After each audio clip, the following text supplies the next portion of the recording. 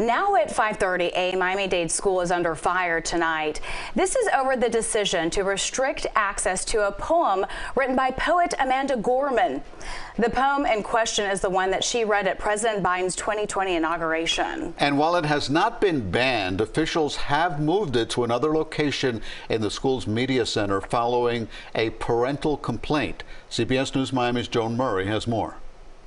We, the successors of a country and a time where a skinny black girl descended from slaves and raised by a single mother, can dream of becoming president. Amanda Gorman's poem, The Hill We Climb, read at President Biden's inauguration, is now restricted to middle schoolers at the Bob Graham Education Center in Miami Lakes after a parent filed a complaint saying it's not educational and indirectly has hate messages. CBS Miami obtained a copy of that complaint and 4 others: the ABCs of Black History, Love to Langston, which deals with the poetry of Langston Hughes, the book Cuban Kids, and Countries in the News Cuba. The parent cites critical race theory and indoctrination. I was horrified by the complaint form itself. Parent and activist Stephen Johnson says he does not like the process of how material is being reshelved.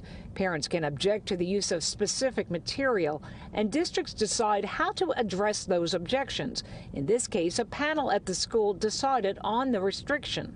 I think this law is an active attack on Black history and at this point, the contribution of Black poets and literary figures. But if you have to follow the law, I would hope that Miami-Dade County would do so in a consistent manner.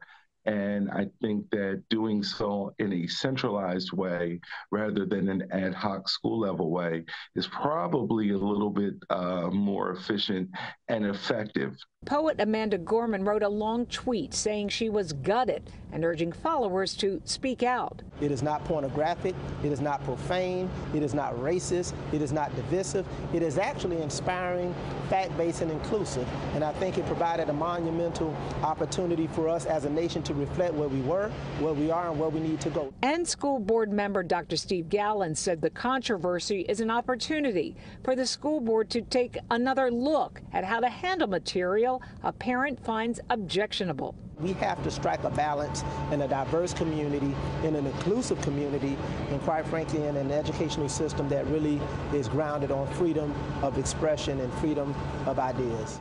There is a lawsuit underway challenging these book restrictions in Florida, and Amanda Gorman is supporting that lawsuit. In Miami Lakes, Joan Murray, CBS News, Miami.